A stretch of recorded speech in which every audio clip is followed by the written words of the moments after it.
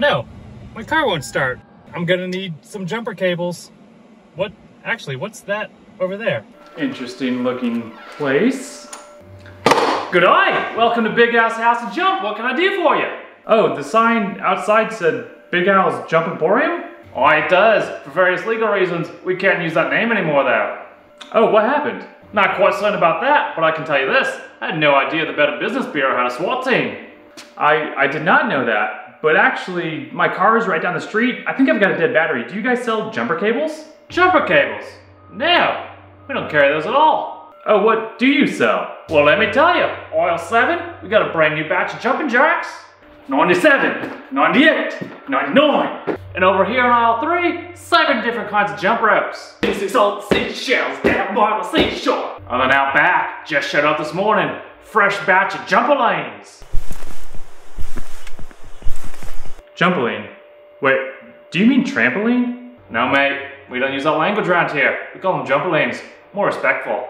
You know, I'm just gonna head down the street. I think I saw an AutoZone. Boy, you jump on down there. Sure they'll get you fixed right up.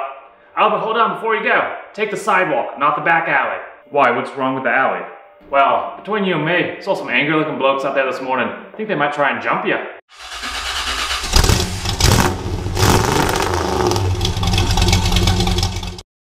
Recently, my girlfriend's car wouldn't start, which normally wouldn't be a concern for me, except I was actually trying to drive her car at the time, which suddenly made it a concern for me.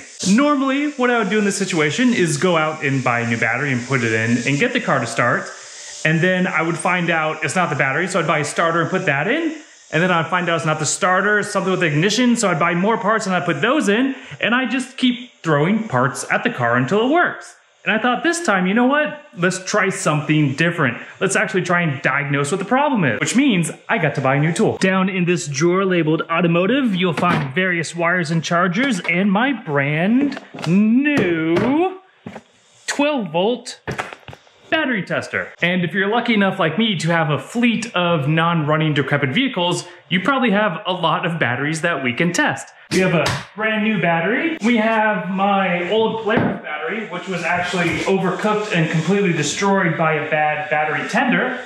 We have a AGM battery, and then I need to get a wrench and go to Volkswagen because that battery is dead also. Actually got the right size wrench on the first try. We have a couple different types of batteries we can test with our fancy new battery tester. We have a regular flooded lead acid battery. We've got a small flooded UTV side-by-side motorcycle battery. We have an AGM glass mat battery. And then we have a brand new battery. This is the new battery that's going to go into my Volkswagen.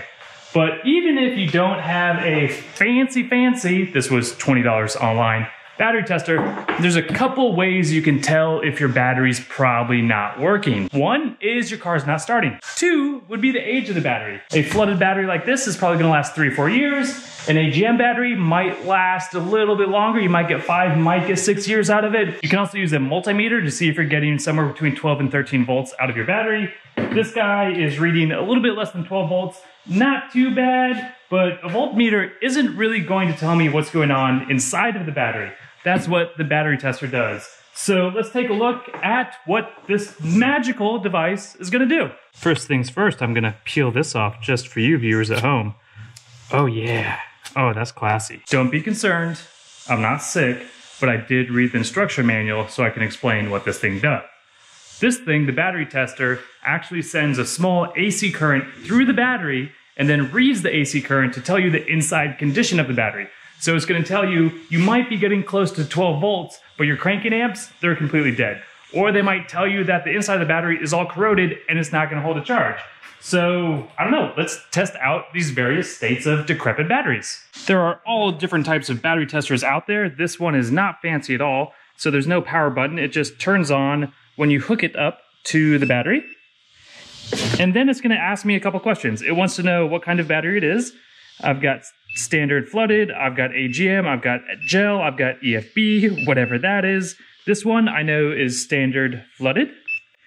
It's then going to ask me to put one of these inputs in, CCA, IEC, SAE. CCA cold cranking amps, I can see that right up here on top of my battery. So that's what we're going to enter. Almost. Oh, too far. Too far. And then we hit go. And it thinks. And yeah. We have an internal resistance of 200 milliohms. We have 8 volts. And we have 9 cranking amps. This battery is toast. Now this internal resistance milliamps, that's really interesting. And I did look up what that means. So let's test the next battery and we'll talk about what that figure is and what that's telling us. Mild change of plans. My side-by-side battery was so just completely cooked and destroyed by the bad charger. I couldn't even test it. So we're moving on to our deep cycle AGM battery. Red to red, black to black. And our tester turns on. AGM, I'm going to select AGM. 930 cranking amps. And let's run our test. Ooh, 2% replace. And right there, our 105 milliohms, that's basically testing the internal resistance of a battery.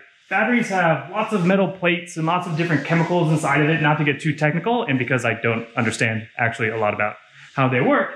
But that's measuring the resistance internally. And on a healthy battery, a battery that you could possibly salvage, you're gonna get milliamps between 0 and maybe 10. A brand new battery off the shelf, you should have maybe 0 to 5. A battery that's a few years old, 5 to 10, you can actually salvage it. If we go back to the drawer, we can see what we would try and salvage it with.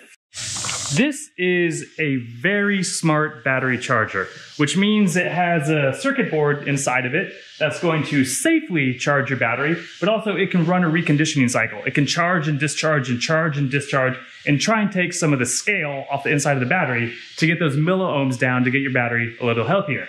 So if you're hitting about 10 milliohms on maybe like a 5-year-old battery, you can run a reconditioning cycle, probably give it some more life. 105 milliohms, yeah, this is trash. And for our last test, we have the brand new battery that's about to go in the Volkswagen. So I would expect to see a full 12.5 to 13 volts on this battery. I would expect to see milliohms less than 5, and hopefully I get 100% on my battery health. Standard flooded battery, full cranking amps. And I have 660 of those bad boys. Run our test. Look at that, 100% internal resistance, 3.1. That's perfect for a brand new battery. I'm getting almost 13 volts and 968 regular cranking amps. I think this thing is going to do just fine to start a Volkswagen with, well, it's 50 years old now, so it's probably down to about 30 horsepower. And just for fun, I want to test this. This is the battery box that I made that actually replaced this. My sailboat used to run off of this battery. That's old, that's toast. And I made this, which runs my boat off of, well, off of DeWalt power tool batteries. So let's put a big battery in there. Turn green, there we go. This is saying I'm getting 12 volts. There's no option here for DeWalt batteries, so I don't know. We'll do it as standard. It's a power tool battery, so we'll go cranking amps. And we're gonna set it super low because it is a 20 volt power tool battery. Maybe there's math so I can do this conversion, but I doubt it. 250 sounds good.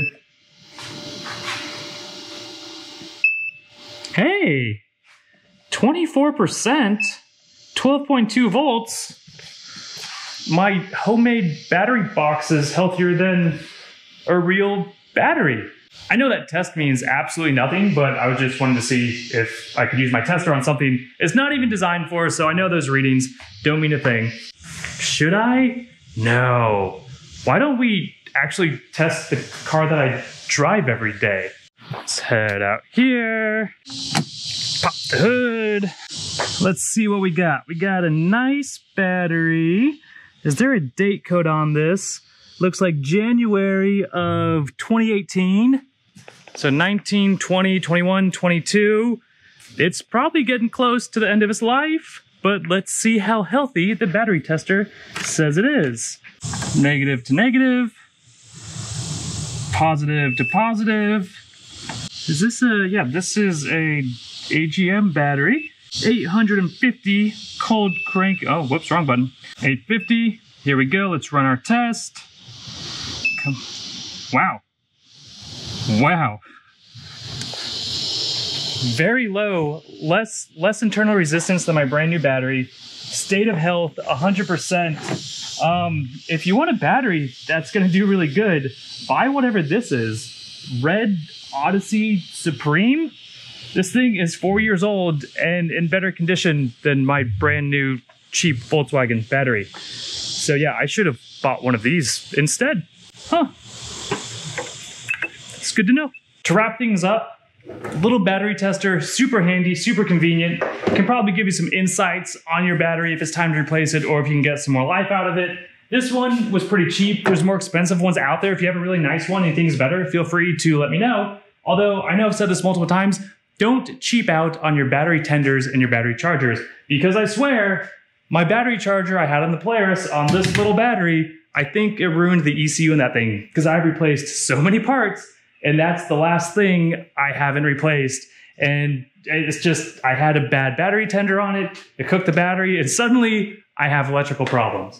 So I'm not skimping out on my chargers anymore. I got some really good chargers, some smart chargers that have some technology and some chips that'll stop charging the battery when it's full and then top it back up. For the Austin Healey, which isn't currently running, and for the Bug, which is kind of running, I got chargers that you permanently install. So just when you're at home, you can plug it in because maybe you drive it every couple weeks, every couple months, every couple years. But most importantly, and I leave you at this, if you have some chargers that possibly, maybe, most definitely murdered your Polaris, well, it's time to say goodbye to these. So to the trash can, these chargers go.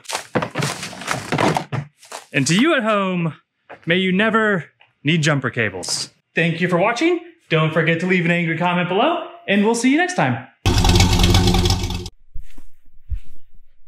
Now, when your brother texts you and asks you to record yourself jumping on a trampoline for 10 seconds, you don't ask why, you just do it.